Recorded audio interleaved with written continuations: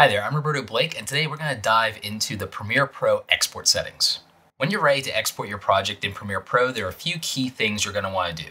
The first thing we're going to do is we're going to select our in point, and we're going to use shortcut I to do that. This is going to tell us where the video is going to begin when we look at the final project.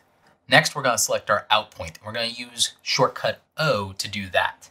Now make sure that this is snapping to the correct place in your timeline. You could hold down the Shift key, and while you're scrubbing through your timeline, this will go ahead and align to any stop points in the footage. We're going to want to go to File, Export, Media. You can also use Command or Control M, and that will bring up the same export options. Once you're in the export settings, you get to choose your format. I usually go with the H.264 codec. And then in terms of your options, you could use presets for whatever platform you want to export to, whether it's YouTube or any other platform.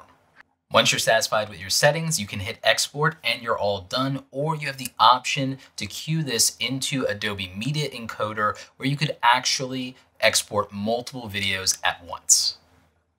I use Adobe Media Encoder when I want to create different file sizes or different file formats, maybe presets matched to different platforms, and it's a really great and useful feature in Premiere Pro.